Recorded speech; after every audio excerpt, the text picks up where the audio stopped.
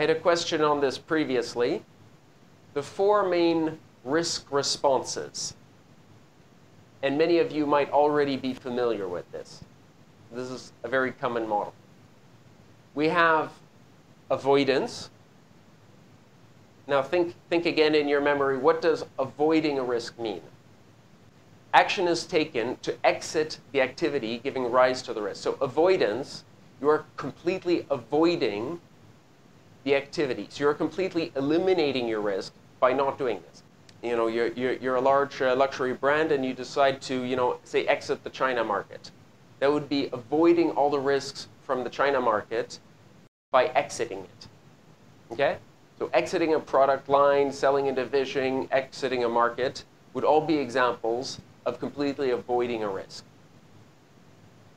Reduction. Reduction is you're taking actions, so you're putting in place controls, or you're taking different actions to reduce the risk likelihood or impact or both. And frankly, this is pretty common. There are many different examples here, but you know, diversifying product offerings, relocating funds. There are many different types of things that you can do to reduce it, to reduce the risk. And I would say most control activities in, you know, most processes are used to reduce a risk rather than something else. So let's look at sharing now. Sharing is where you have an action which is taken to reduce the risk by transferring or sharing a portion of it. Now think again of some examples of this.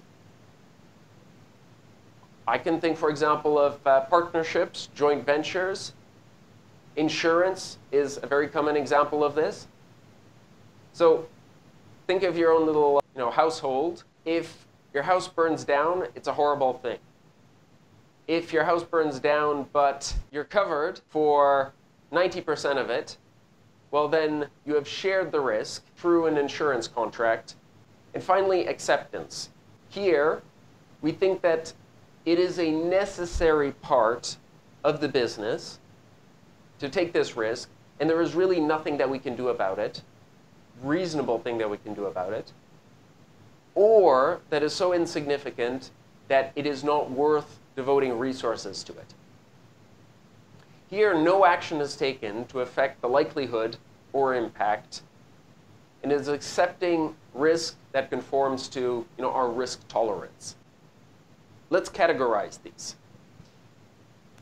Categorize typical risk responses, and I'm not saying that it's an absolute answer here, but typically, if you would have, say, a low likelihood, high impact, that's top left, a low likelihood, high impact event, what would typically be your response?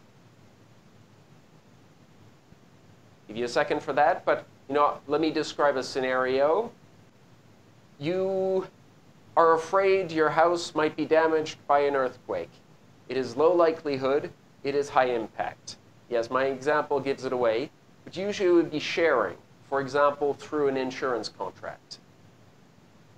Now think about low likelihood, low impact. So that's bottom left.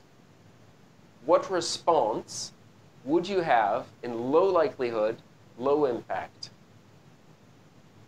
Well, here we're likely to accept the risk because it would be within our risk tolerance.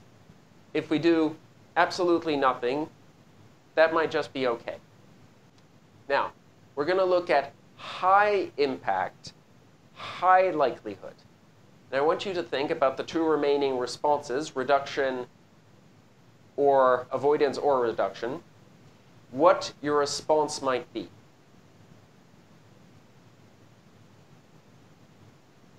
And here I'm going to put avoidance or reduction.